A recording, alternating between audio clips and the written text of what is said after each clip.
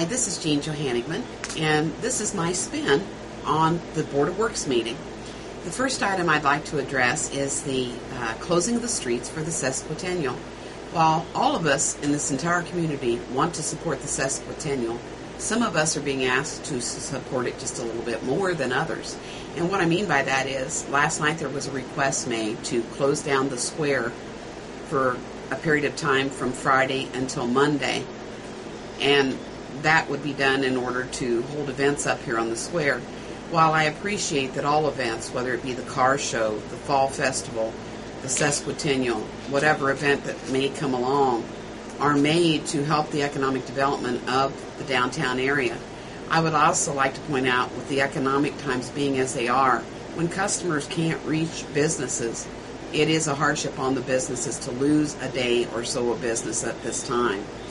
I would just merely like to ask that in the future that the city makes sure that all of these entities, whether it be the car show, the fall festival, whoever that it is, the Sesquicentennial, that they contact the business owners for approval prior to approaching the city for permission to close the streets. Last night the permission was given, and I know my business had not been approached, and I checked with one other business this morning and they had not been approached either. And I would just respectfully ask that this be done in the future. The other thing I would like to address is I thought it was kind of interesting that NDOT wants to contract with the city on the Lincoln Street project. And when I say NDOT with the city, the TIF board represents the city for the Lincoln Street project, and yet NDOT did not contract with the TIF board. They want to contract with the city through the Board of Works.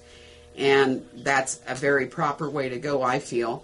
However, the contract was presented, and the Board of Works members had not had a chance, including the mayor, to even look the contract over. So they held it off, and I want to applaud Herb Hunter, our councilman that sits on the Board of Works, for his action in holding that off until he could read it and make sure before he signed into action this theory. The TIF board has been making all the decisions so that they're going to have to approve any work orders or change orders on this project. It would be nice, too, I agree with Mr. Hunter, to have a representative from the TIF board present at the meetings. That's my spin, and I thank you all for listening. Now let's go on to the Board of Works meeting and the council meetings in their entirety.